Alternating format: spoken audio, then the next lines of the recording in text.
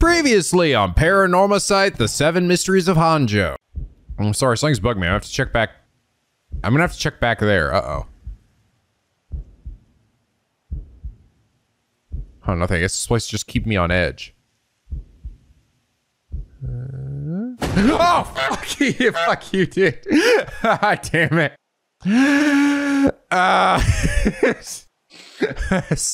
That's so mean. That's so fucking mean, dude. And now back to Paranormasight. Hello! NicoB! Back with some more Paranormasight, the Seven Mysteries of Honjo. We last left off. We were confronted by a strange man who turned out to be the assistant to our boss at a soap company or something, I don't know. And also someone who has a penchant for snapping necks. And for that exact reason, screw this guy. Boom, freaking dead, bitch. You know, while we're at it, yeah, fuck it. This high school girl's dead. This nerdy guy with glasses is dead. The sexy mom lady is dead. And then finally, I'm dead. Yes, not surprisingly, seemingly gathering all the energy in the curse object seemingly just kills us. Which does sort of lead me to believe that Yoko was trying to kill us herself and either, I mean, filled hers up and then died, or it was like reflected back at her. I don't know. Thing is though, we didn't die, but the last person that I killed did die, right? Like, I think that lady was dead. And then I died like a few minutes later, which wasn't like what happened to her. So I don't know, it seems like it might be a little different. But yeah, this game is pretty cool so far, I'm not gonna lie. And I'm seeing you guys also echo the same sympathies here, where like the fact that the game is essentially expecting me to like adjust settings within the game to actually be able to like beat its puzzles or, you know, kill the other characters is like, wow. That's pretty meta. That's pretty meta, bro. Yeah, I can already tell this game is gonna be going out of its way to fuck with me. I think the real question though is then like, how is this like possible, right? There's also some zero escape in this game for sure, with me like seemingly like hopping into Shogo here and making these decisions for him, and he doesn't know why. One of you guys also pointed out, and it's something that I thought about as well, and I don't know, when I was confronted by the storyteller at the end and he asked me how many people Shogo had killed, he said one, right? There was one dude, right, that I seemingly killed last video, but didn't actually press the R2 button myself. And that was the guy that brought me into darkness, and I just skipped through the message box and he died. So is he referring to that one? Thing is, I can't remember if I did that for Yoko or not. If I actually pressed the R2 button for that. Actually, you know what? Let me go back and check it. I really don't remember if I did end up pressing it. No, looking back, I did press it there. I did actually, because I was trying to figure out what to do, and then I kept noticing that the LT icon kept showing up in the top left. So the only one that I didn't press it for was that one guy. So is the game essentially suggesting that I'm the one killing these people, not Shogo? It does also make me wonder then, if I chose not to do that for any of the other characters, would it similarly have given me, you know, the same thing? Like if I chose not to kill that assistant to my boss guy, would Shogo have killed him for me? I don't know, that's something to consider here. But anyway, last episode, Xeno Nightshade said, this game is like if somebody took the best parts of Corpse Party, surgically removed the fan service, and fed it a cocktail of narrative steroids made from the genetic material of Danganronpa, Ace Attorney, and Zero Escape, then seasoned with just a little bit of 13 Sentinels, because I have no idea what's going on. I know, right? It's got a lot of different types of things in it, and I like it. I appreciate it. I feel like this is scratching an itch I'd forgotten that I had. And I will say it is nice going through a visual novel horror experience again and not have it have this weird fucking fan servicey shit that the Corpse Party series did. I never liked that. It could be funny sometimes, but most of the time it was just weird. So it's nice to just see a story that is actually pretty much taking itself really seriously here. So if it is fucking with us a bit. But Xeno Nightshade, thank you so much for your truly accurate comment. Glad to hear that you're enjoying this as much as I am. And it's that reason you are comment of the day. But yeah, again, I just want to say it's really cool seeing everyone really excited for this game that not that long ago none of us had ever heard of, all right? Including you. You never heard of it either. And seeing that people are like super amped now for this, even just 2 episodes in for this series, gets me excited, gets me amped too. So I want to know what the hell's going on as well. We're all gonna go through this crazy mystery together. See if we can't piece together what is actually happening. You guys also did point out, I will say, sort of what I was noticing too, it is kind of crazy how like quickly Shogo went from not wanting to kill anybody to then just killing like 5 people in a row for a girl that he like barely knows. Isn't it for like a month or something? But okay, so I'm assuming that the ones that have the screen broken mean I've done everything that there is to do in them. So, interesting. So what is even my choice here? The funny thing is up to this point, I feel like I haven't had any choice. Am I not gonna press R2? Summary of previous events. Shogo Okie is with Yoko Funaga, the Kishinobori Park, searching for one of the 7 mysteries of Honjo. His interest in the occult starts to grow as he learns more about it from Yoko. Restart or resume? I guess resume? Start from beginning. How is the rite related to the mysteries? Something's happening to Yoko. I guess here? Whoa! Okay, so she's back to... Oh, no, she's not dead yet. I'm almost wondering... Maybe I just don't press R2 at all this time? Do I just keep thinking to myself? Wait. I don't think there was actually anything to look at here, right? And yeah, okay, so this icon is now the story chart one. I kind of had a feeling it was going to be something like that. Is there actually a skip button in this? Actually, I don't know if there is. Like a skip dialogue button. Which if that is the case, that is kind of unusual for a visual novel. He always point over here, but I don't see anything out of the ordinary. So there it is again. Let's try. This looks really spooky. I doubt she's making this up. Damn, did I miss it? All right. I'm not going to do it this time. I wonder if I have to just stand here then. Okay, I don't see anything I should be frightened of.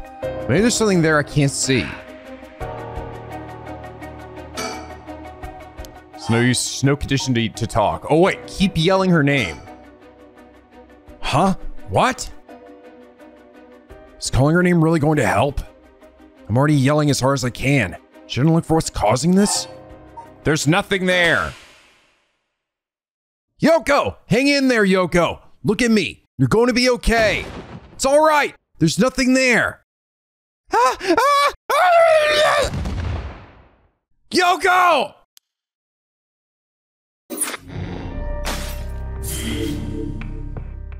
What? Why did it jump me back to the story chart? I guess that was the other decision. Now just hop to it. By the way, I see there's a moon up there. Oh yeah, so you will eventually slowly make your way to daytime here. Shogo cries Yoko's name in a desperate attempt to wake her. She lies unmoving on the ground. Will his pleas get through to her? I wonder if the red, there's like a little red icon up there. Is that, it's just, this is the new thing? So I didn't have to go on a murderous rampage?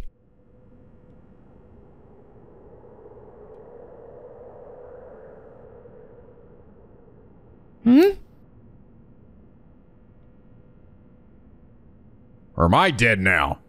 Huh? Oh, good. You're awake. What? Are you okay? You were so rattled and confused, I thought you'd really lost it. Wow, this game really... Yeah, man, the game really fucks with you here. This is probably... You probably could have gotten this choice at the beginning, right? You could have probably picked this path, but it's like... It actually... The fact that it gives you so much time that you have to wait there for so long, you feel like you're missing something, right? So when you see the press LT to push, I'm gonna bet most people probably pick that there at the start. That's why it makes you wait there so long, because it really is like, to get this other choice, you really have to work for it. Not to mention, when you see the push thing, you don't have no idea what that is. Hell, actually, at this point, I'm still not even sure if I know what it is, other than it's seemingly killing them, but is it? I don't know. Do you feel dizzy? Have a headache? Are your humors off balance? Wait, what did you say? I think I've heard that before. The one who said it earlier. Oh, right. That might have been it. My humors were off balance. What? Back there? You know, up like that because of your humors? So it seems like like I didn't die, right? Or, well, I didn't die. I mean, she didn't die, but I also didn't die. So I'm also like, and it seems like she's completely oblivious to this. So it's just making me start to rethink what I thought before, where she was potentially trying to kill me. Maybe it's like me, like the NicoB guy, right? The seemingly omniscient presence here that was the one that killed her then, the first time? Yeah, I've heard that at this age, your humors, even being a little bit off, can be fatal. I'm glad you're back to normal now. Yeah, I'm sorry. I didn't mean to cause you so much trouble. But I really don't remember what happened. Sounds like what happened to me. Maybe this place is dangerous somehow. Oh. That's true. When I started the game, I essentially woke up like the start of Danganronpa 2, and Kameda looking down at me. Hey, you really out of it, bro. Then suddenly Kameda turns into a cute girl. He's like, you okay, bro? And I'm like, ah! So it seems like maybe what happened to me happened to her as well. And it's also led to us because we both were like kind of out of it and lost our memories or something. What? Are you backing out? I wonder if that weird fucking assistant guy's back there anywhere. Yeah, it just doesn't feel safe to me. And I'm worried about you. Let's call off today's investigation. Come on. I just start feeling back to normal too. Nope, not happening. Go home. I'll even pay your cab fare, okay? I ended up having to force a still protesting Yoko into a taxi. Even then, she still wouldn't stop complaining. So to placate her, I promised I'd search the park on my own for a little while longer. Oh. Assistant guy, you out there? Whoa, okay, big jump forward in time. Interesting, it seems like maybe now, every time I complete a section, I actually come back here. I wonder if there's a way to turn that off, because I kind of like the flowing motion of just going from scene to scene, instead of throwing me back here every time. I don't think so. I'm actually curious. If I go back to one of these, like, if I say, yeah, so resume. Start from beginning, start from... So when you say resume, you're just choosing a spot to load from, essentially. Yeah. What? What the... Dude, what? I didn't... Was this here before? Well, I was just testing something out. I wasn't going to actually see something. Huh? The hell is that? It's got light floating in midair. What? Is that? Oh shit! Oh fuck! Oh fuck! That's so freaky! Fuck you! Whoa! It's coming closer. It's another one of the Seven Mysteries. Looks like a will-o-wisp, maybe. Was there anything like that in the Seven Mysteries? Oh shit, freaked me the fuck out. So I'm gonna come closer when I do that, okay. Is this guy actually a curse bearer after all? But that wouldn't make sense. I didn't get like anything from his bullshit. Oh, I think it's this. While walking along a road near Honjo at night, one might spot a hazy lantern light up ahead, despite there being no one around. Following it will cause it to go out suddenly when getting near. But just when one fears the darkness might swallow them up, another light will appear further ahead, as if guiding the one who sees it. Some say the flame is benevolent, leading people to their homes, while others believe it a monster leading people astray. Some even believe it's the vengeful spirit of someone that died, luring the lost to the land of the dead. Yeah, oh, and the ever-burning lantern one was the, I think that was the one that lured me into darkness at one time. Yeah. What the fuck? Huh?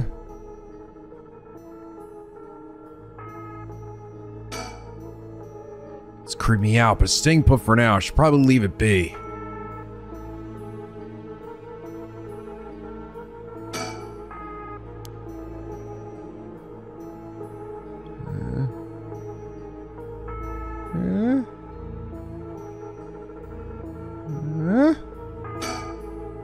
What? Oh, I can actually talk to him about it. What's up with that light? What's up with that weird ball of light? Say your curse. Whatever do you mean? I'm afraid I see no such thing. Huh? But it's right. Oh. Huh? It's gone. It's right there. I see. Seems you have become the mark of another curse bearer. Oh. Really now? Huh. Is it gonna be something like me, myself, the NicoB that I wrote my name in there as like another curse bearer? Because like clearly this guy wasn't, right? I got nothing from him. Oh, I have no discussion to talk about there? What? So is it possible that light was my curse or something? And that's the one that's maybe been killing others? But I didn't see it in any of the other cutscenes. I'm actually almost tempted to go back and see if it shows up. I just didn't see it. I really looked around though, like some of those, I mean, I guess I missed it there, but like, especially the one where I had to deal with her. Like I really fucking looked around that area because I was really struggling to figure out what it wanted me to do. And I did not see this. Wow. Okay, I'm glad I actually checked that again though. That was interesting. Okay, so we called a cab, Spider Summer Redexes, he managed to persuade her by offering to switch on his own. Alright. 5 a.m. Storyteller music?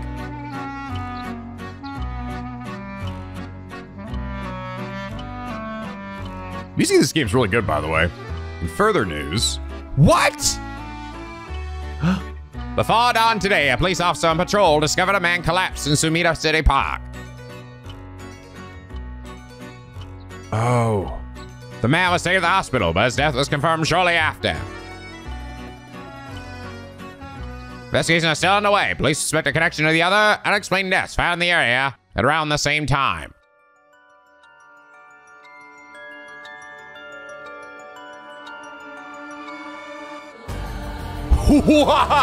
There's the title drop. Oh my god. The fucking 3rd episode. Wow.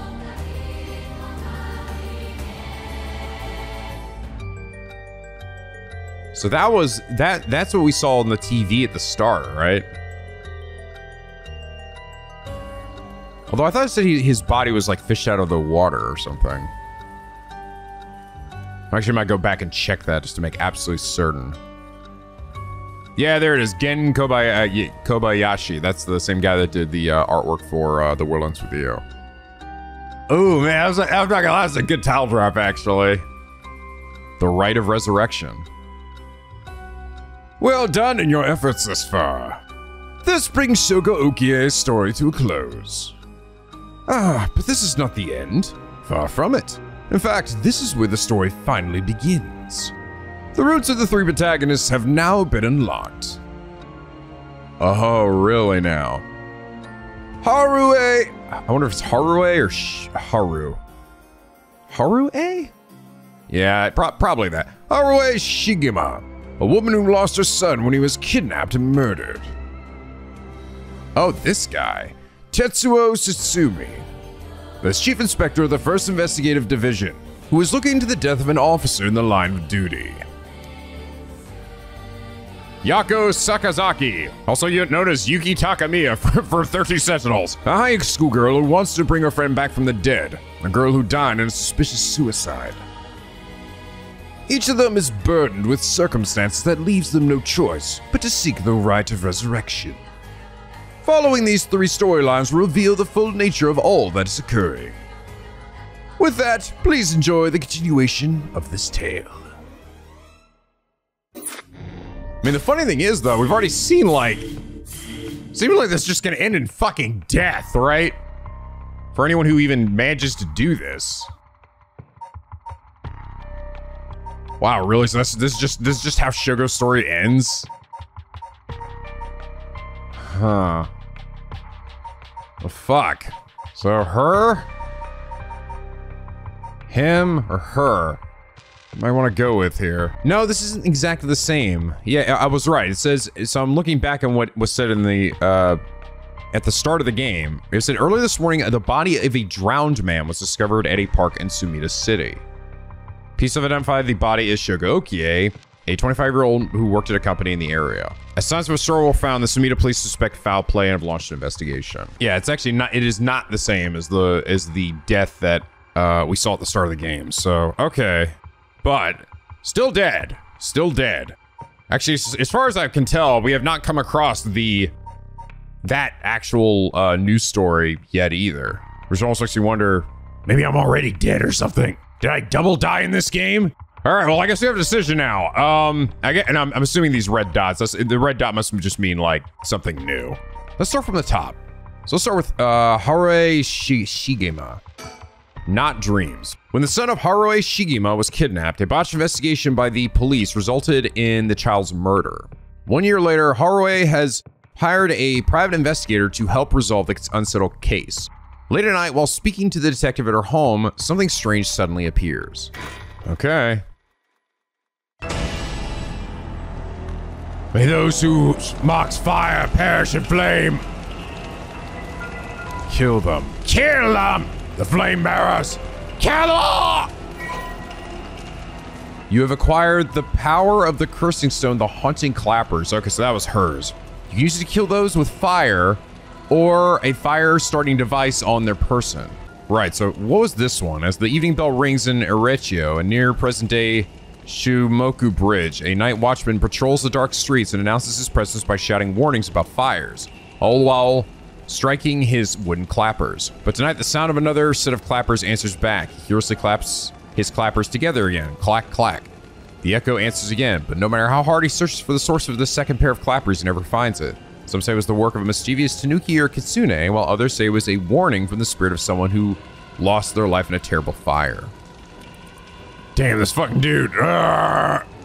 Red, red, red. Everything is dyed crimson. My home is burned to the ground. It's hot. So hot. I must call for help, but I cannot speak. My throat must be burned up from the smoke. No, I think I'm already on fire. That's right. I'll just use the clappers. Clack, clack. Is anybody there? Clack, clack. Why is no one coming? I'm going to burn to death. How did it come to this? All right, her. It must be the work of that vixen who appeared suddenly and enchanted my lord, that witch. Those hauntingly cold eyes had my lord dancing in the palm of her hand. Perhaps I was also taken in by her. How many innocent people did I lure in under orders? This must be karma. The sound of a heavy bell feels like my head will split open. All right, the evening bell. That must be no one can hear the sound of my clappers. Got to do it louder. Clack, clack. Interesting, and seemingly this woman here is the one to acquire it, right? This vixen, femme fatale. A murderous impulse seeps into my soul like thick black tar. Now, kill. Can you hear it, Curse Bearer? You who so strongly desires the right. Kill them.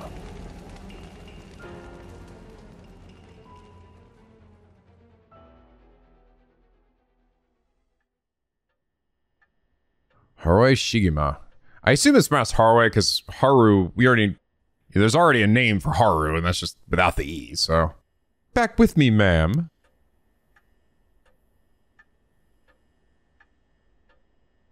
Can't say I understand what just happened, but it certainly seems to have put you in a good mood. This might be the first time I've ever seen you really smile. Sweet dreams. The look on her face. Housewife. If looks could kill. Housewife Harue Shigema. Alright, now we actually get her backstory here. Harue is a housewife who resides in a manor near Shumoku Bridge. Her 11-year-old son, Shuichi, was kidnapped and murdered about a year ago. The death was a result of a mistake on the part of the detective assigned to the case. A mistake which enraged the kidnapper and had him cut off all contact with the police, leaving no room for negotiation. Was it Richter? Was he the detective here? This was covered up, and Shuichi's killer remains at large, leading the aggrieved Harue to call on the services of a private investigator, Richter Kai, to uncover the truth. No, okay, it's not him. He's a private investigator, gotcha. The Shigema family came from a line of samurai who built their residence in Honjo during the Edo period. They assumed important positions in the police force following the Meiji Revolution, thereby protecting their family's elevated status. Even today, many in the Shigema line work as police bureaucrats and senior police officers. Harue's father sits in the upper echelons of the National Police Agency, and her husband, adopted into the Shigema clan through an arranged marriage, is also a highly respected agent official. However, as her family prioritizes work above all else, it wasn't long before Harue's marriage grew cold. Though she wants for nothing, she is isolated from her neighbors and withdrawn from society. Seeing her son grow into a young man gave Harue a purpose in life, but it was cut short by the kidnapping incident. Following the incident, Harue spent many days in a deep depression, breaking into sudden fits of shouting and wandering around in the middle of the night. Her cheerful, loving disposition faded away, and she took to making snide remarks at her husband, which only further soured the relationship.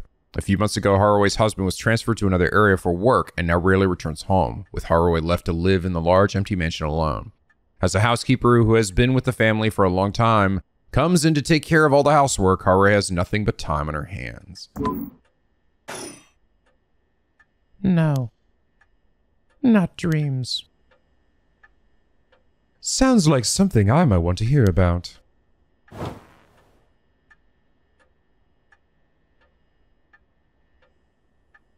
There's stuff on here. Hanging scroll. An old hanging scroll.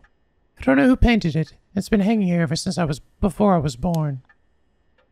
An arrangement of flowers. We bring in someone to do it. I don't even know what the flowers are called. A stereo unit with separated speakers designed for home use. My husband insisted on buying one, even though he isn't one to listen to music often. What the hell is that? Well, I'll be damned. Is that what I think it is? Goodness, you made me jump. It's just a silly little sticker my son got from somewhere or other. He put it up just before... Well, you know what happened. I still can't bring myself to take it down. Let me take a closer look. I knew it. It's Head Honjo from way back in set number 1. This is a real collector's item. Excuse me? It's a freaking rooster. He looks so cool. Does he have a jacket on? Don't tell me you've never heard of the mockingbirds. The what? They're the hottest new craze. Cute little birds dressed up like rough and tumble delinquents. I've never heard of them, but it certainly seems to matter to you. The best part is nobody knows who made them. They just started showing up around town, and soon enough, they won everybody's hearts. The story goes that they're made by some anonymous artist who covertly leaves them behind in specific locations. No one knows when or where they'll show up next. They're basically an urban legend of sorts. To think one would turn up here of all places. This is a good sign, I'm sure of it. Oh, well that's nice. Mockingbird discovered. I got an achievement, Mocking Chick. Is this like a collectible? These popular bird mascots seem to... Oh, it is. It is. They seem to pop up everywhere. Nobody knows who the legendary artist is behind these quirky birds, but they quickly become popular for their surreal yet oddly cute designs. Be in the right place at the right time in Honjo, and you might be able to find all 20 of them scattered around. Well, chance collecting them all will bring good luck. I'll be able to make a wish upon the Dragon Balls. Oh, it even gives you a hint here. Wait until you feel like yourself again. Detectives and Private Eye. The excited detective, a ringing telephone booth. Cool. Okay. This is the first one on here, right? Yeah. Nice TV. A color television. Father bought one as soon as it hit the market. He likes to have the latest gadgets. Unlike the latest models, there's no remote control. We've had it for a long time. Back when it was new, we all gathered around it and marveled at it as a family. But with Father and my husband being away so often, it quickly fell into disuse. The guest table. I don't know where Father got this old thing from, but I've never liked it. A fax machine. A fax machine. It can send images to other places along the telephone network. I don't really know how it works. Most houses don't have one. I rarely found a use for it. The telephone. This mansion is a private line. Oh, hey, I can look up here too. The lights. The chandelier is the only thing in here. That's my choice. It's my favorite part of the room. A private investigator I hired. A friend told me about him. They said he's not very well known, but he's good at what he does. When I first visited his office in Noda City, I saw how he dressed. I could hardly believe he was a detective. But after talking to him for a while, I changed my mind. He says some strange things at times, but he seems like the reliable sort. The eccentric man that Shoga Okie ran into at Haonji Bridge. Oh, that's the first one, yeah. Richter is actually a private investigator with an office after taking on requests from Harue Shigima to investigate the unsolved kidnapping and murder of her son. He gets caught up in the events surrounding the Rite of Resurrection. Once a police officer, Richter was racked with guilt over the police's inability to help those in need, and quit the force to start his own private investigation firm. However, his soft-hearted nature leads him to take on too many cases and has put his office in dire financial straits. How he is still in business is a mystery, with some whispering that he's a wealthy person, or wealthy patron, is keeping him afloat. Richter studied alongside Detective June Ario at the police academy. Oh, really? June Ario is this guy. Okay. Somewhat surprisingly, given his outlandish clothing and mannerisms, Richter excels at covert investigations and tailing his targets. He proudly refers to himself as an investigator extraordinaire, though only ever succeeds at impressing himself. Richter's biggest source of happiness is nuzzling his pet female albino parakeet, Ernestine, which he keeps in his office. He also enjoys collecting mockingbird stickers, a popular line of merchandise featuring birds inexplicably dressed like delinquents, and can be frequently sighted searching around town for them. While out and about, Richter typically leaves the office, and more importantly, Ernestine, in the care of Amamori, a junior high schooler who volunteered to assist Richter after being involved in a previous case. The Azure Heron Agency, Richter Kai's private investigation firm in Kamata, Oda City.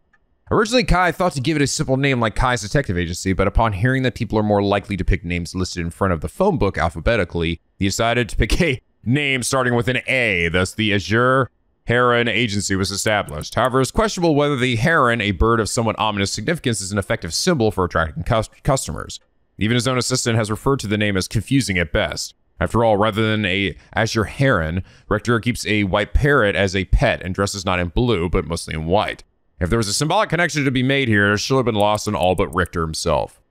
A private investigator, also known as a private eye detective, operates of their own agency. Yeah, so there's no formal qualifications necessary to become a private investigator. Many are retired police agents or detectives due to similarities between the work involved. At a glance, the private investigation firms and inquiry offices might look similar, but they carry out different types of investigations. Inquiry offices specialize in conducting credit card checks on businesses, while private investigators are generally involved in tailing persons of interest in gathering or gaining information surreptitiously. My heart's still racing. This is it, my chance, at long last. Let me bring you up to speed. We were in the middle of a chat when you suddenly started spacing out. And the whole time you were grinning to yourself like you just won the lottery. Care to tell me what that was all about? Well, where to start?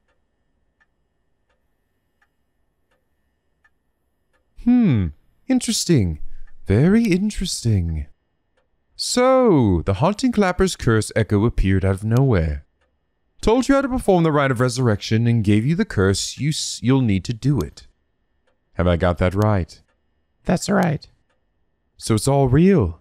Honestly, I still find it hard to believe. But I guess I have to now.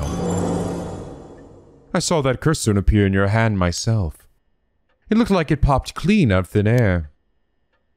With evidence that clear, there's no denying that there's some supernatural force at work. This guy just kind of rolls with it, doesn't he? I don't think you quite understand. Oh? This isn't about evidence, and it isn't about belief. It's more than that. I know it's real. The moment the curse appeared, I knew everything before it even said a word. It was already there in my head, as clear as day. You just knew, huh? It was etched under my soul, along with the curse echo's resentful memories. So I can feel it, what it was like. Dying like they did, hundreds of years ago. Wreathed in flame, writhing in pain as my flesh blackens and my blood boils. I can feel it. All the agony, all the rage. It fills me with bloodlust. I think I need to kill someone. Anyone will do, just as long as they're carrying fire. I see. That could be a problem. You think so? From what I know of you, I was sure you'd see it as an opportunity. The stronger the desire to resurrect someone, the stronger the urge to kill. That's how it seems to me, anyway. Good grief. Talk about a spanner in the works. I say we take stock for a moment, remind ourselves where we've come from and where we're going. That might be a good idea. Yeah, so it's interesting. She's So he was someone who was fed up with the inadequacies of his agency, and she's someone who lost a son due to inadequate police work, right? So they have a common ground here. In addition to the fact that, you know, he's seemingly working with her as well. Oh, there's a clock up there. I didn't see that. Swinging of the pendulum that goes through the room. Feels livelier than usual when with Richter here. Usually, it's just me. That's what you hired me for, ma'am. To look into your son's kidnapping last year. To uncover the truth behind the abduction and murder of Shuichi Shigema. Oh, yes. I remember. They never did find the one who did it. That's what I'm here about today. In fact, kind of you to let me drop by so late, by the way. I've been turning over every last stone, and I've come up with a grand total of 1 lead. So you said.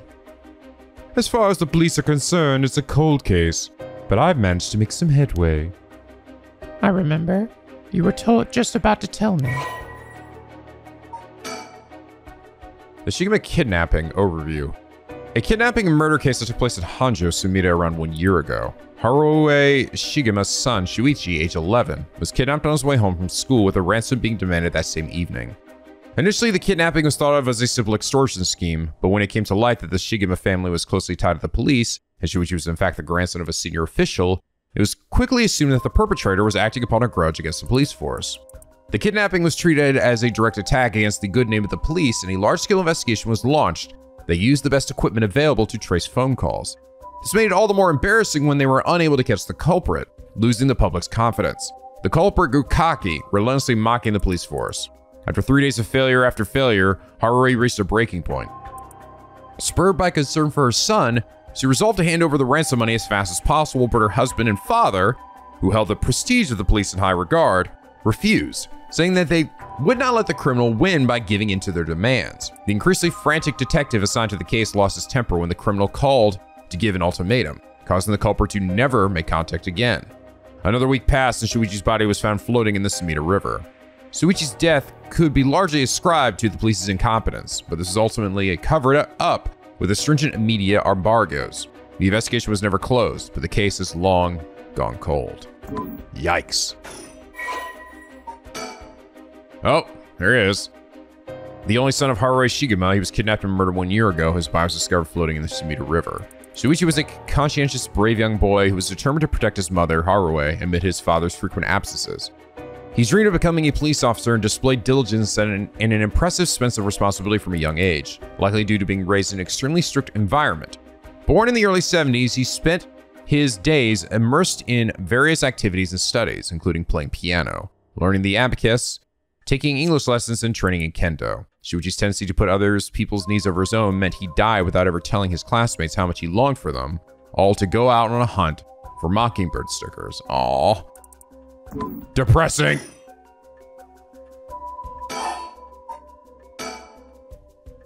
I suppose there's not much point going over the kidnapping itself. No, I'm very familiar. Then I'll leave that for the files to cover and just confirm a few things about the case. The police traced the culprit's calls back to, let's see here, Northern Iyoko River, here in Sumida City. It's quite a wide area. That's right. In the end, they never managed to nail down exactly where the calls were coming from, but it was almost certainly the same location that Shuichi was being held captive, since Shuichi's voice could be heard during the killer's calls. Northern Iyoko River is quite a distance from Shuichi's normal school commute. Factory in that he was seen at school, but went missing before he arrived at his house. It's likely that he was abducted by a car on his route home. Maybe, but... Exactly. Shuichi was a clever boy. He never would have gotten into a car with a stranger. That's right. I was very firm about that. I know he understood too. I even saw him warning the other children. It's possible they forced him into the car. The only issue there is, there weren't any witnesses to the kidnapping. You can't bundle someone into a car with that many students around and not be noticed. But nobody came forward to say they saw anything suspicious. So, did they target him at some other time, or somewhere away from his usual route? Both of those seem a little far-fetched. Which raises the question, how did the kidnapper pull it off? The police never managed to find an answer. In the end, they decided that the kidnapper must have gotten lucky. Well, why not turn the problem on its head? The kidnapper managed to convince Shuichi to get into their car. But how? The only thing that makes sense to me is if they were somebody that he would have reason to trust. Yeah, that's kind of what I was thinking too. A teacher, perhaps, or a relative, or somebody else that he knew. But all the adults Shuichi knew had alibis. And the police checked them all thoroughly. They did, huh? No one throws numbers at a problem like the cops. But what if it wasn't someone he knew? Or rather, what if the culprit disguised themselves as a police officer? That would explain why he didn't find them suspicious. The Shigema family has close ties with the police after all. He would have had a reason to trust them. You might be right. But surely, they couldn't have. Well, there's a problem with the theory. You'd be surprised how much police officers stand out. That's sort of the point, after all. They're meant to be a visible deterrent against crime. But here's another interesting little bit of trivia I happen to know. When you ask people to imagine someone suspicious, nobody pictures women or children. Even kids who've been warned about stranger danger often subconsciously expect that danger to look like an adult man. Besides, Shuichi was the sort of boy who wanted to be a police officer when he grew up. He must have had a very strong sense of right and wrong. That's right. Wait, surely you can't mean... Now you're getting it. If, say, a young woman approached Shuichi asking for help, what would he have done? If someone like that said they were lost and asked him for directions, would he have gotten into a car? He might have. My husband always told him that a man had a duty to watch out for women and children. You could certainly argue that kind of attitude is outdated nowadays.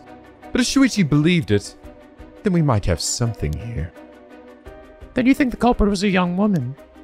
But it was a man's voice on the phone. She might have been an accomplice, or maybe she didn't even realize she was being used. If anything, that would explain why she hasn't come forward. She herself might not realize she had anything to do with the case. Really now? I mean, didn't have anything to do with the case, but if she was keeping up with the news, she would have known that that boy was the one she talked to. So the question is, did anybody see Shuichi speaking with a young woman on the day of his disappearance? See what I said about people's biases, that goes for witnesses too. And I figured that maybe, if I started asking new questions, I might get some new answers. So I spent my day asking around Shuichi's school route, seeing if anyone had seen something. And one man thought he had. Do you mean he saw it happen? Well, I can't say that for sure yet. It turned out he wanted something from me, so he asked if we could talk in private.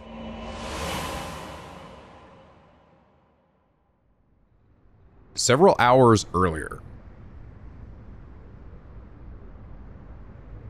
Alright, this should do. There's no one around. We can speak in confidence. Excuse me. What was your name again? Jonoichi. Got it. Well, Jonoichi, I'm all ears. Just so we're on the same page. You're a private detective investigating Shuichi Shigema's kidnapping. Do I have that right? Of course. What else do I look like? How should I know what a private detective looks like? Forget it. Look, I'll tell you straight. My life is in danger. I need your help. You'll excuse me if that caught me a little off guard. Let me ask you straight. Who is trying to kill you?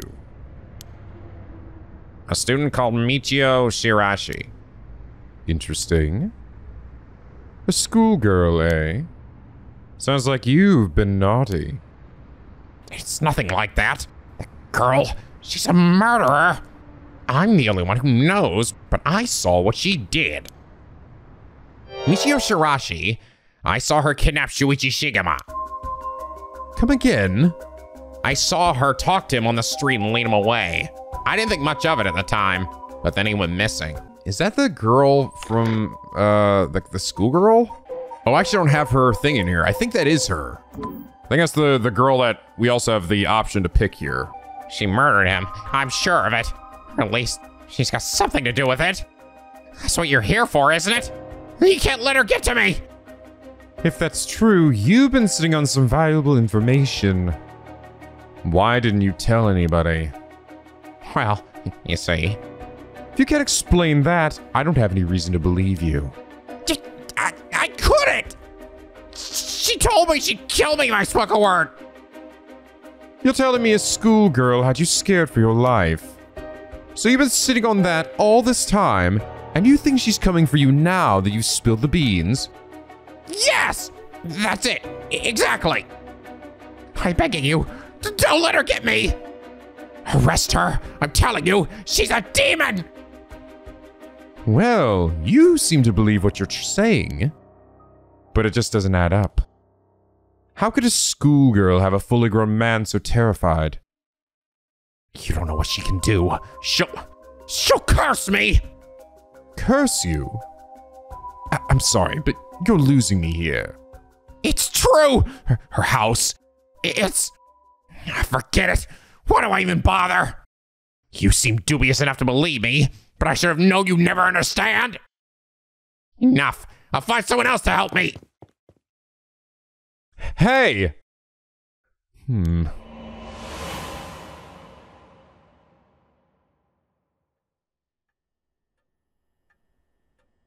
that's about the long and short of it. I can hardly believe it. At the time, I thought his mention of curses was just crazy talk. But I'm starting to see that there might have been more to it. Then, if we can just find that girl. Curse or no curse, if she was with Shuichi on the day of the kidnapping, then there's a good chance she knows something. On top of that, I did some digging on the man I spoke to. His full name's Kohai Jonuichi. He's a teacher at Komagata High School here in Sumida. A teacher? Then the schoolgirl. Is one of his students? I think that's very likely. Also wonder if he was like, I don't know, having an affair or something with her. At last, we've got a lead. Hopefully it'll be the breakthrough we're looking for. You know, we still need to figure out exactly what you want me to do. Tell you what, why don't I tell you what I've found, and then we can make a decision. All right. Okay, and the Rite of Resurrection? The Rise of Resurrection, huh? I read about that in an occult magazine the other day. Apparently some old books showed up recently with all the gory details. And they say the rite can be found somewhere in Honjo. I remember the first time you told me about that. It felt like my prayers had been heard. Like I had hope, real hope, for the first time. Ever since that awful day, I've wondered. What if I hadn't sent him to school? What if I just paid the ransom? Not a day goes by when I don't think that if I'd done something differently, Shuichi would still be alive. You can't blame yourself, ma'am. It was the culprit's fault, not yours. Though I know that won't help any. Grief is funny like that. I'm guessing that's why you're after the rite. Guess I didn't need to ask. It's written all over your face. I could tell how much he meant to you. But, and this is a big but, if this rite is the real deal, using it will mean killing someone and stealing their soul. Is that a problem? If it comes to that, I'm afraid I'll have to stop you. Oh, that's a shame. A shame, huh? That's all. I thought, if I'm going to be competing with other curse bearers, then your detective skills might come in useful. You realize we're talking about ending someone's life, right? Don't you see an issue with that? I think any parent in my position would happily kill for a chance like this. That's so, is it? Dear, oh dear. What have I gotten myself into? If it makes you uncomfortable, then you won't have to get any blood on your hands yourself. I don't need you to kill the other curse bearers. I only need you to find them. I won't be party to murder, ma'am. Not even for a client. I'll pay you. That's a shame. I'll pay you. How much can I give you to change your mind? Sorry, ma'am, but not everyone has a price. I've got my policies, and I stick to them. I see. I didn't realize you were so stubborn. Let me say, though, it's not like I don't get what you're going through.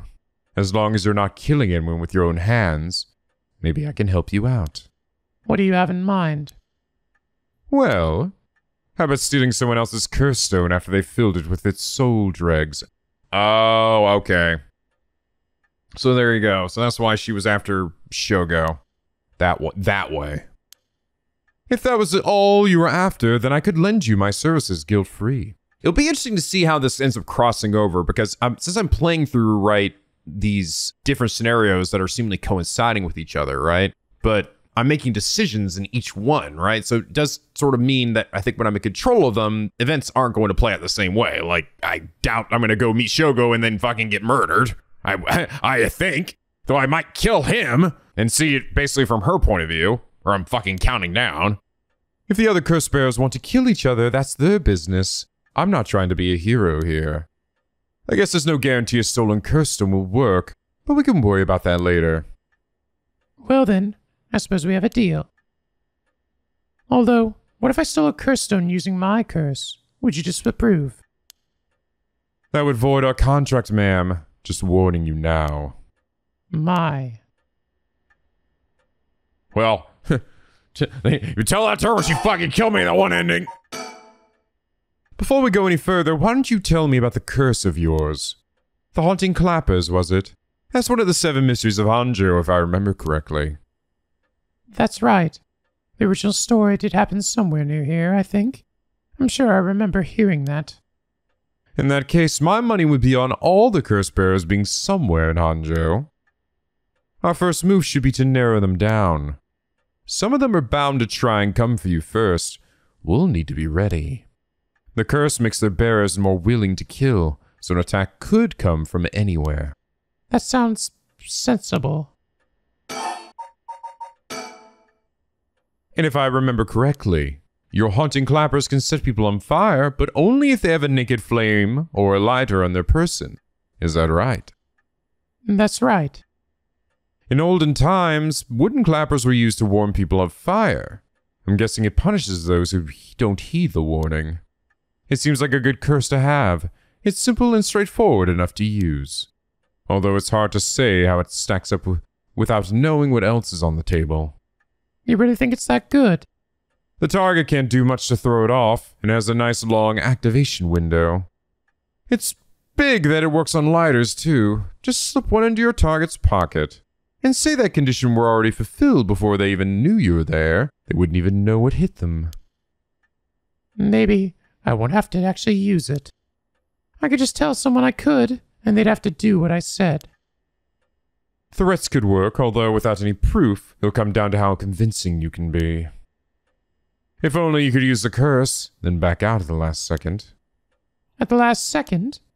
What an interesting idea. I have a lighter right here. We could try it now. That's an interesting proposition. But maybe not. I'm not quite crazy enough to make myself a guinea pig. Yeah, really. Oh, I see. You're an odd one, ma'am, if you don't mind me saying, and I don't think it's just the curse. You flatterer. Shh. It's not flattery, ma'am. Are you not listening to me? As for what we do next, first of all, I think you should stay indoors. Try not to do anything spontaneous or outside of your normal routine. Right, then have you decided what you want me working on? Oh, interesting. Help me with the right. Investigate the kidnapping. Investigate the kidnapping. Finally. Finally I have a lead. I need to know what happened to my son. Your wish is my command, ma'am. I'll focus all my efforts on looking into the kidnapping. Although, something just occurred to me. You can't investigate the matter at night, can you? At least until the sun rises. Could you search for the other curse bearers? Alright, I see how it is. So that's what he was doing out there. Well, I'd be happy to help. Odds are good that the other curse bearers are also working by night. Anyone they kill under the cover of darkness won't be discovered until sunrise. I bet they'll be trying to do as much as they can before morning comes. So it's settled then. I'll look into the other curse bearers by night. And once the city wakes up and I can start asking questions, I'll investigate the kidnapping as well. I'll even try and find Miss Shirashi as part of the bargain. Thank you. That's more than enough. Now then, I should get to work. There's only so much time before sunrise. I'll call you if I find out anything new. You stay here and keep a lookout. All right. There's no telling what kinds of curses you might find out on the streets tonight. Don't go outside if you can help it, and try to be ready for anything.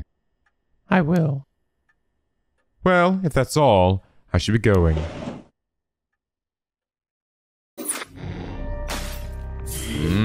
Okay. Interesting. This is really, it's really good. Now I'm like, I feel a very strong desire to like read a lot of like the extra fluff text, right, about the cases and stuff too. All right, let's have a little look-see doodle. A nice thought. Despite having obtained the curse of the hunting clappers, Harue Shigema is determined to use the right of resurrection by stealing the remaining curse stones. She instructs her private investigator Richter to find out the other curse bearers. 1 a.m. Shigema Mansion reception room. Alright, she is not left. It's been almost an hour since Richter left. He promised to call me if anything happened. But he hasn't. So all I can do is wait. And wait. The flowers put me at ease. Just a little. That old hanged scroll seems far too often to feel anything from it now.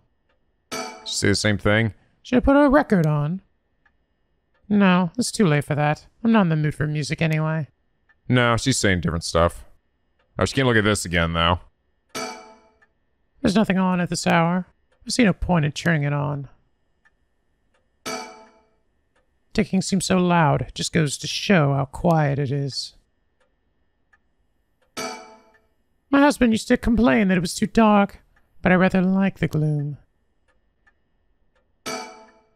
Come to think of it, I never offered him any tea. Not that I ever learned how to make it. It's a fax machine, I really found a use for it. I don't know anybody else who owns one. I'm waiting for Richter to contact me, but he hasn't. I got a newspaper. What's this? A newspaper? It must have fallen off the chair.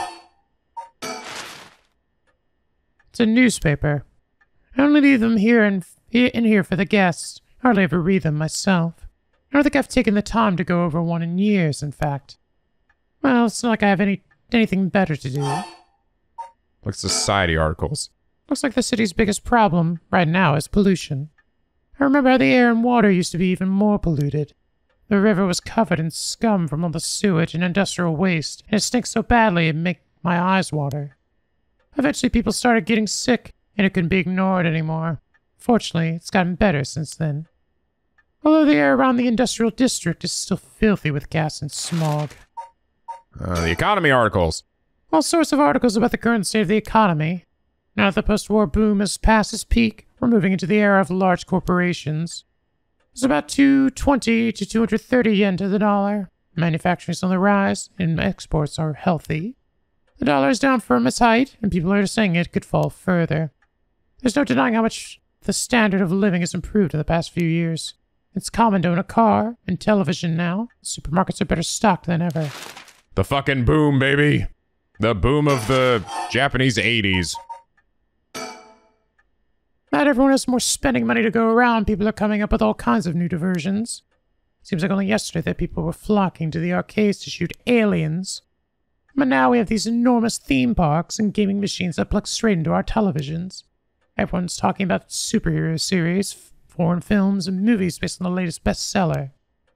Back in my day, fusion rock and folk music were all the rage. But now it's all about city pop and idols. I find it hard to care about that sort of thing anymore. Education. Everyone attends high school now, even girls. Universal education policy, they call it. The country's gotten rich enough that every child can go to school. Education is the backbone of modern society. If you want to work for a good company, you have to get into a good university. With more people in the running than ever, the competition to get into those universities has gotten fierce, though. The new generation is rebelling. Schoolyard violence and delinquency are on the rise. But my boy was too sensible to get mixed up in any of that. I don't want to read it anymore. It'll only remind me of him. Oh, that was actually the completed. Okay, look at the television articles. I don't really watch much television, because as if all the information in the world gets passed through that little black box. But father stopped them from reporting on the kidnapping back when it happened. I was glad about that. Less fuss. Now the comedy boom is over, all the comedians are flocking to other genres. The cult seems rather popular at the moment. Look at all these paranormal specials. There's one thing Honjo never wants for its horrific crimes. They found a police officer dead in a local park just the other day. A lot of my family are in the police. Hope it wasn't anybody I knew. I don't read the news anymore, not since last year. It brings back bad memories. Suicide at a local high school. Oh, I remember that. A high school girl jumped off a roof about a week ago. She was bullied, I think. Or maybe it was something about exam pressure. What? But... no. This can't be right. Her name... Michio Shirashi from Kamagata High School. Oh. It can't be. Michio Shirashi, the same girl who witnessed my son's kidnapping, committed suicide last week. But that means Mr. Jonoichi was terrified of someone who already died. Is that what he meant by a curse? I can't work this out on my own. Maybe Richter will know. I need call.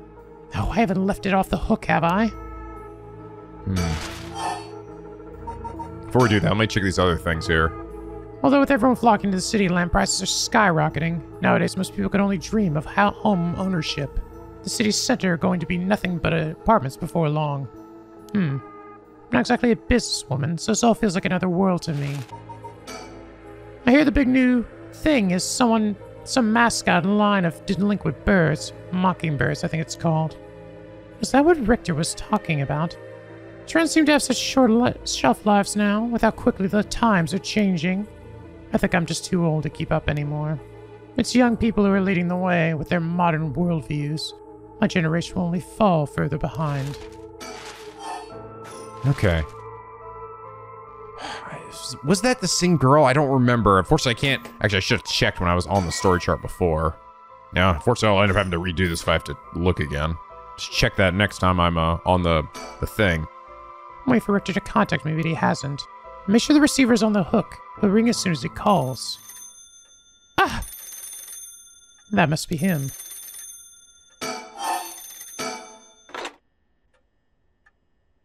Hello, Shigema Residence.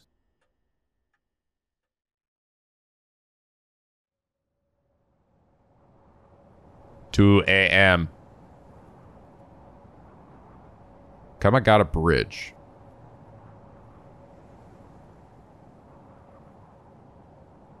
Richter called me out to meet him, and we came here, to Kamagata Bridge. Richter, there's something I need to tell you. Funny, I was just thinking the same thing. We're on Kamagata Bridge over the Sumida River. There's a highway on one side and a freeway on the other, but they're both deserted this late at night. One of the bridges spanning the Sumida River, completed in 1927 as part of the reconstruction effort following the Great Kanto earthquake, is notable both for its distinctive blue arches and the cutting edge. For the time, techniques used in its construction. There are many bridges stretching across the Sumida River, each boasting a unique structural form and design. There's any ghosts? Weird Floating lights out anywhere? Anything? Sumida River. The water's filthy and horrid, but at night when it's still, it looks almost peaceful. Can I ask you something, ma'am?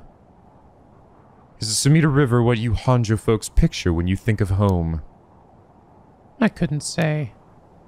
All I can tell you is that I can hardly stand the sight of it.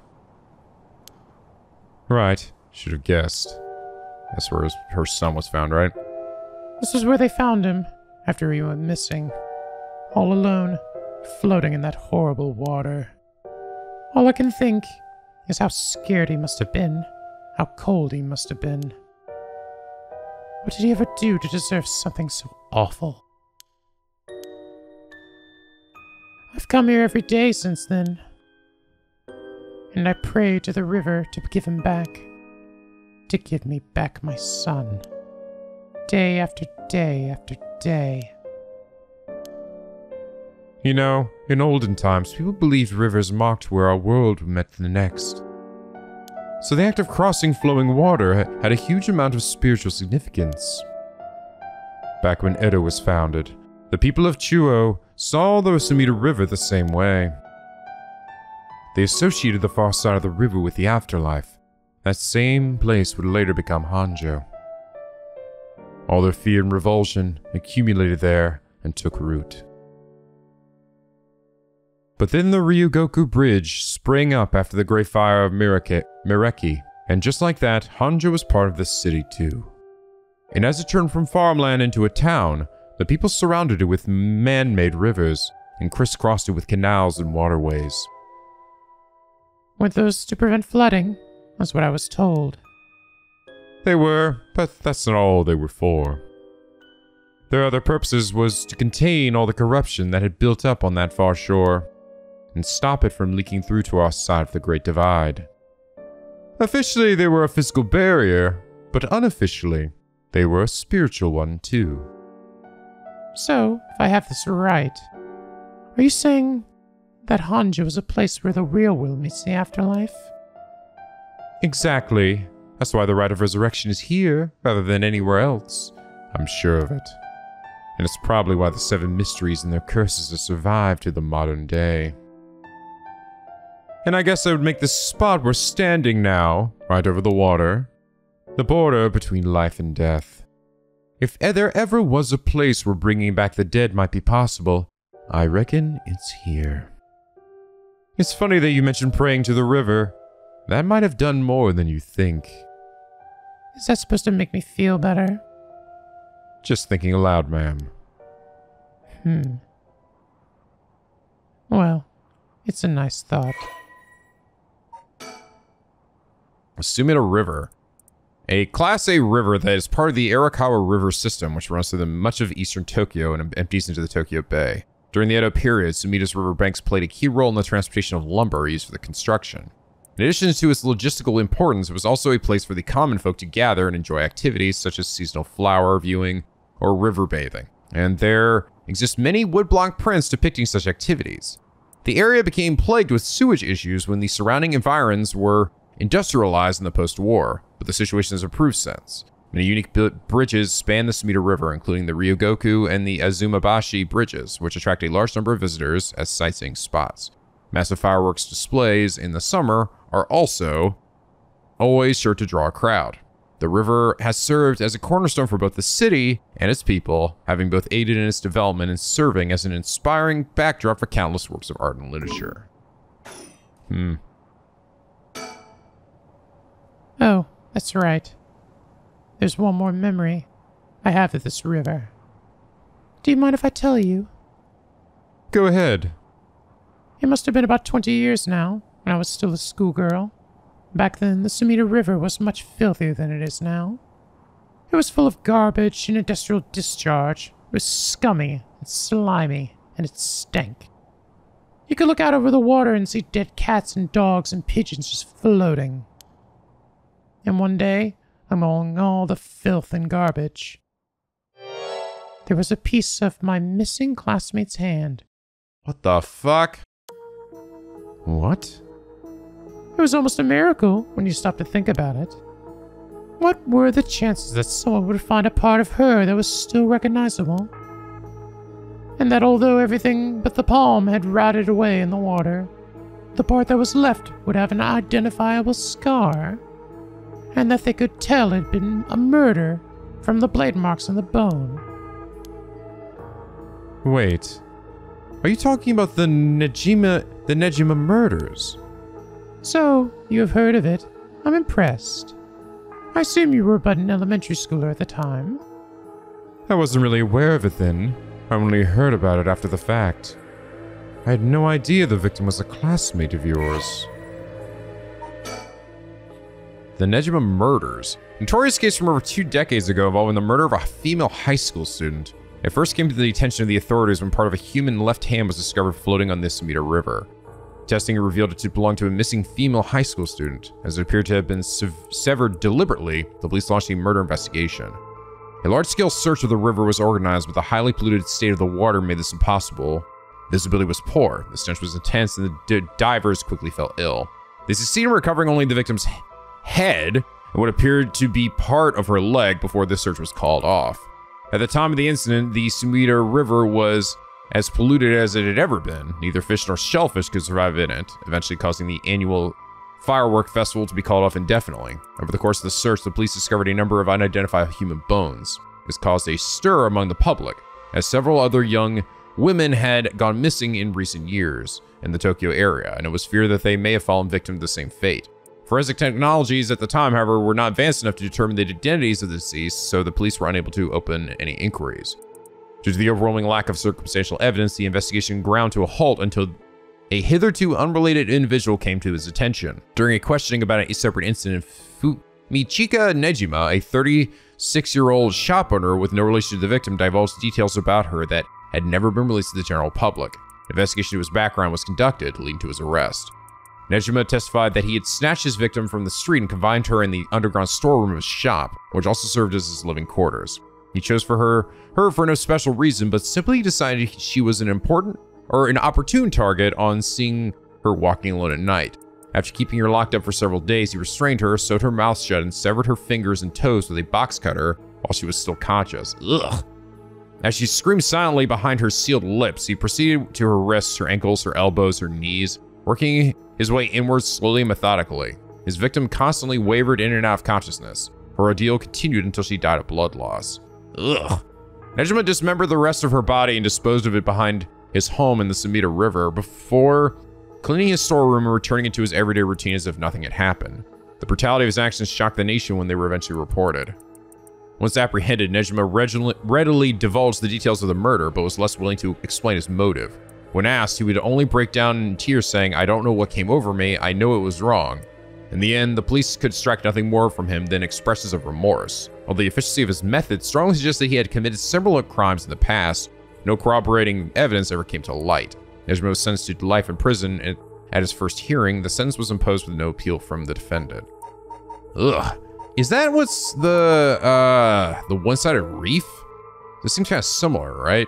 Was he taken by that? Which was like, let's see, enraged her indifference, Tomezo brought a dagger to the canal, attacked her, cut off the arm and leg of one side of her body and threw them into the canal. It is kind of similar to that, isn't it? Maybe he was, I don't know, overtaken by the curse or something? Ah! Oh, Jesus Christ! Was it somebody took somebody else's hair and put it on this dude? Ugh. Fumichika Nejima, the man who made headlines over 2 decades ago as the perpetrator of the brutal killings of the Nejima murders. To be honest, it was all a bit of a blur. A wave of chaos was parting around me. Something like that. They say the rest of her body must have sunk to the bottom of the river. They've combed the riverbed, but they only ever found pieces. Everything else must have rotted and flowed out to sea. Afterwards, I heard that all the divers who had been looking for her fell ill.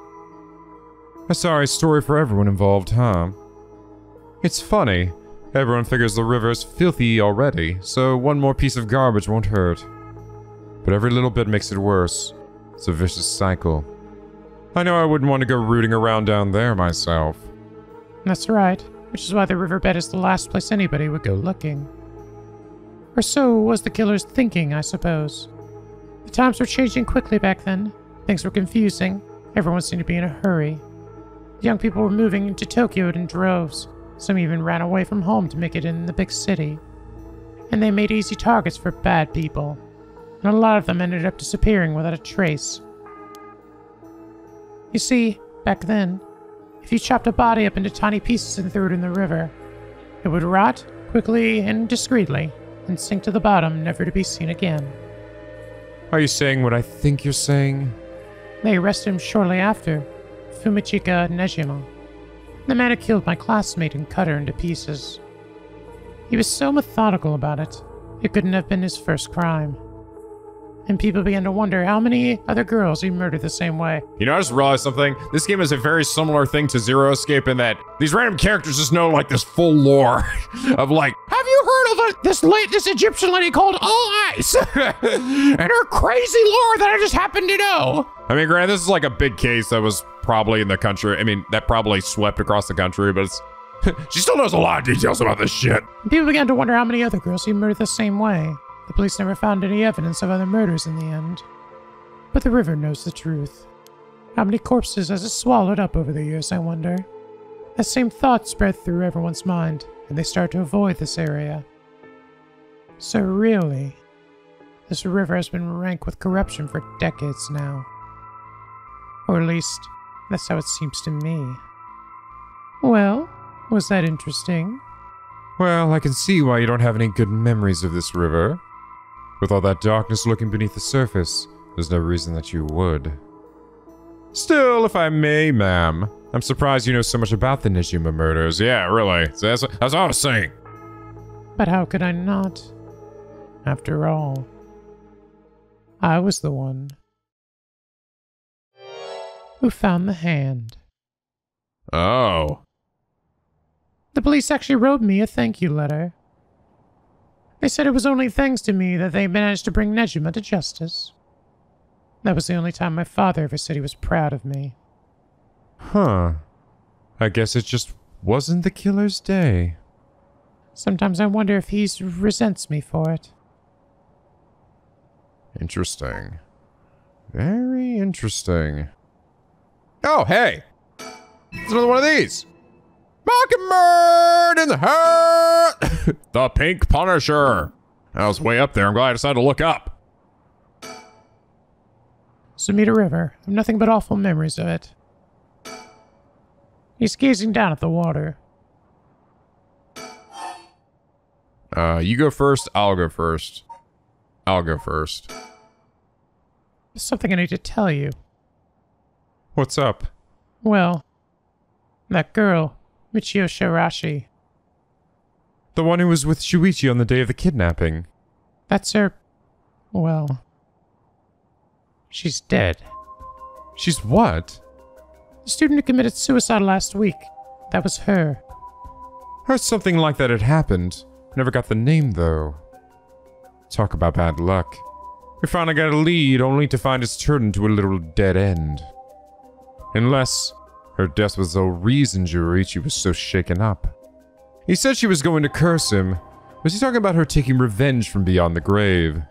It probably isn't her. That probably isn't the same name as the other chick on the storyboard thing. Seems like we're back where we started. Not necessarily. That teacher knows something, I'm sure of it. At the very least, I'd put money on him having something to do with Miss Shirashi's death. That's why he's so scared of being cursed by her. I see. And also, something tells me he knows more about your son's kidnapping. In any case, I think I've got a good idea of what he's hiding. Call it a hunch. A hunch? Well, more of a theory. Care to take a guess?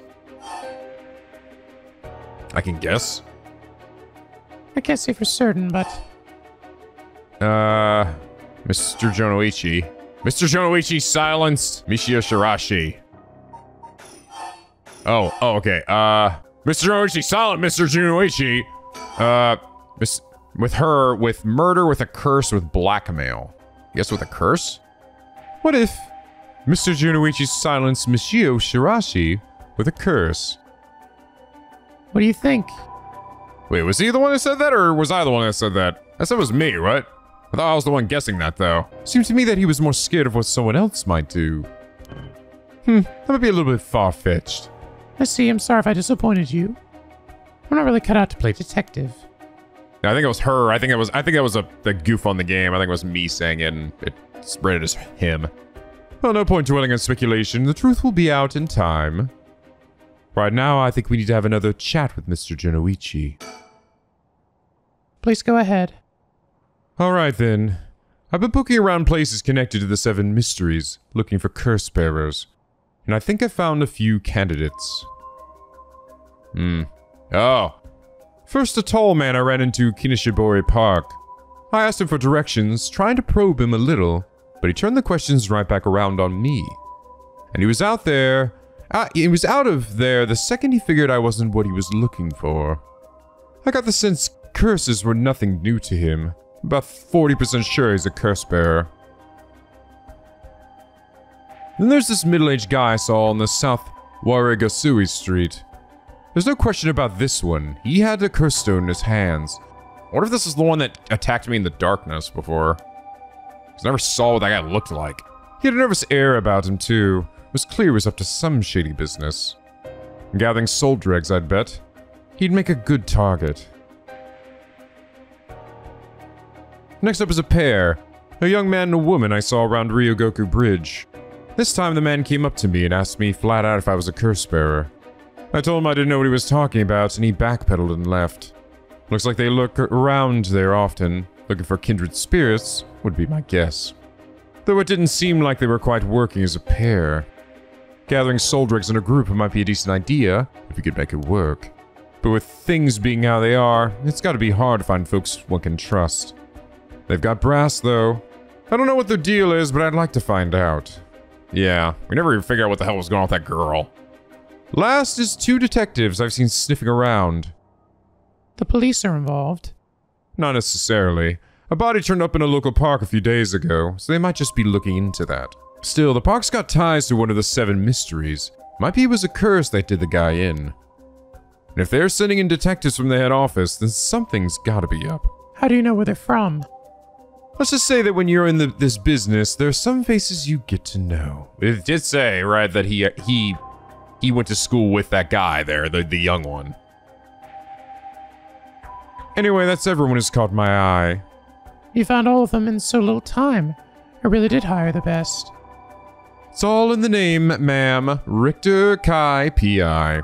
Well, except for Shogo, at least at this point, which actually... Well, I can't actually look at the story chart here, which just kind of suck that it's like, I had to click this and it's like, any complete chapter, you wish to return. It's like, I have to sort of abandon it. I can't just like look at it. But I don't know if I've run into, actually, no, I would not have run into him yet. No, wait, make that Richter Kai investigator extraordinaire. My investigator extraordinaire? Is that why you can dress like that without drawing attention to yourself? You bet. An investigator extraordinaire can blend in like a chameleon in any outfit. Well, that aside, the middle-aged man and the young couple sound the most promising, am I right? Whichever we pick, it's still too early to make a move. Seems like the curse bearers are less involved with each other than we thought. Plus, there's still others we don't know about. I say we hang fire and see how things play out. Once more bodies start showing up, that'll get the pot nice and hot. And once it's boiling, our chance will come. Is something wrong? Not really. It just struck me. It's been 20 years since the Nejima murders. So it has. Not to spook you or anything, but I thought you might be interested in knowing. Life in prison doesn't always mean life. There's precedent for first-time offenders being allowed out on parole after 20 years. Only if they're found to show remorse and desire to reform themselves, of course. That's right. I'm impressed you know so much. Still, it's hard for someone with a criminal record to reintegrate into society. I hear they've been trying to fix that recently, matching inmates with jobs and accommodation. Really? They keep an eye on them, of course, and make them report in for regular checkups. But to avoid discrimination, they keep the inmates' records a secret from everyone but their employees. They even give particularly notorious criminals new identities so they won't be recognized in the workplace. My. The way you put it. It's like you're saying Fumichika Nejima could be out on parole right now. back in society under a new name, with nobody any the wiser. It's possible. As it happens, a little birdie told me about a big name making parole a few months back. I don't know if it was if that was Nejima, but our discussion just now did bring it to mind. I see. How unsettling. Now you mention it, I just remembered something too. What was it? I was passing Kamagata High School a little while ago when I saw someone. Oh, a janitor? I was like, is that Shogo? No. A janitor, I think. And I could have swore he reminded me of Fumichika Nejima. Oh. He looked a little different after 20 years. Much thinner than I remembered, too. I told myself I was just seeing things. But perhaps it was him after all.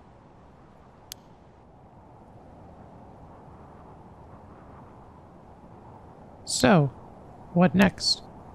The big question now is what the rest of the curse bearers are up to. Luckily, the Sumida River is a good distance from any of the Seven Mysteries. It's unlikely the other curse bearers will come all the way here. I can finally have a moment to think. I see. Alright. Oh, suspend. You cannot currently progress any further. Once your situation has changed, select resume to try again. Pressing suspend will return you to the storage chart. Oh, well, that's interesting. Oh. Oh, okay, so I just got hard cut off there. That's what it mentioned before, and I didn't really understand what it meant. Yeah, no, this is Yako Sakazaki, so yeah. Not the name of the Shirashi girl. Interesting. I wonder if how I'll know when I can actually move on in there. Guessing I gotta progress one of these other ones, but I assume that everybody who I'm gonna be controlling here is gonna be a curse bearer, right? Which means it's gonna probably be a grand total of 7 that I'll have control over. Interesting, man. Very interesting. This is super engaging. This is really interesting so far. But all right, guys, this seems like a good spot to end things here for now. The plot thickens. It seems like I had a dead end, though, with Harue here pretty soon, so I guess I'm gonna have to potentially hop to somebody else. Or I have to guess the thing right? Like, I don't know, go in here and guess what the, give a correct, like, guess of who killed who or who blackmailed or whatever, but where he was, like, asking me my opinion on something. I don't know. That'd be worth doing a retry on that or something, but anyway, guys, I hope you all enjoy this episode. If you did, please leave a like and a favorite and subscribe if you're not already. Become a picky penguin aboard the SLP, where the days are always sunny and the vids are always funny. And as always, guys, till next time, stay classy.